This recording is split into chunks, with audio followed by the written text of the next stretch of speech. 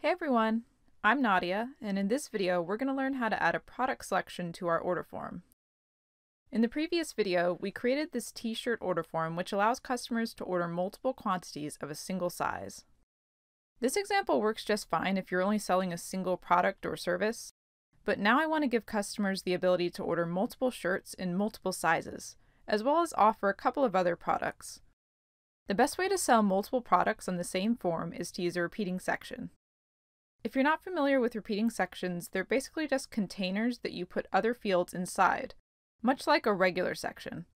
However, repeating sections allow users to duplicate that group of fields as many times as needed.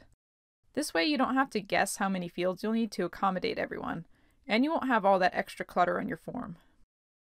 So in this case, all we need to do is move our payment fields into the repeating section.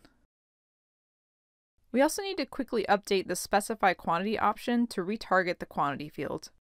This is simply because when you move fields in and out of repeating sections, or even regular sections, the field technically moves to a different level of the form. And now I can select a t-shirt size, color, and quantity, just like before, but I can also add another repeating item and order multiple t-shirts in different sizes.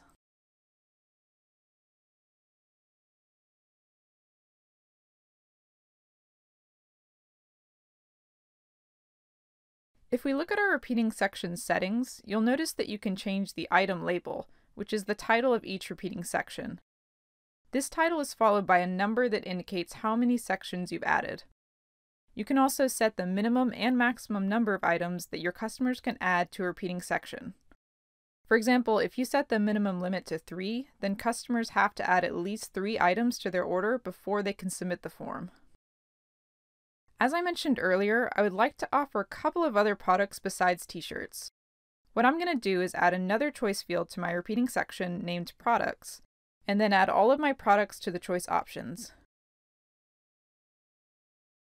By the way, if you already have a list of items typed out in Notepad, Excel, or some other text editor, you can actually copy-paste those items directly into the first choice option. That will automatically populate the choice field options.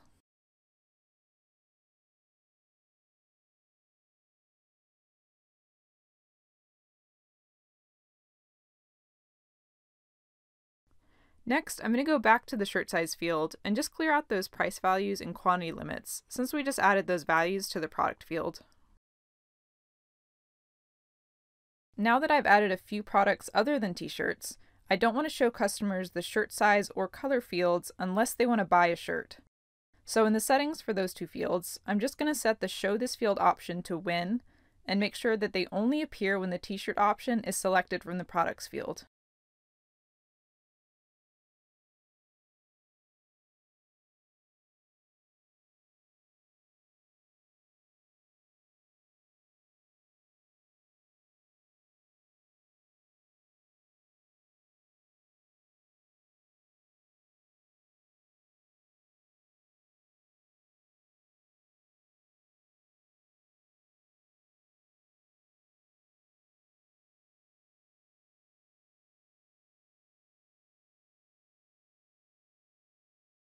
Now that you've learned how to expand your product options, you can follow along in our next video to learn how to create a full product catalog.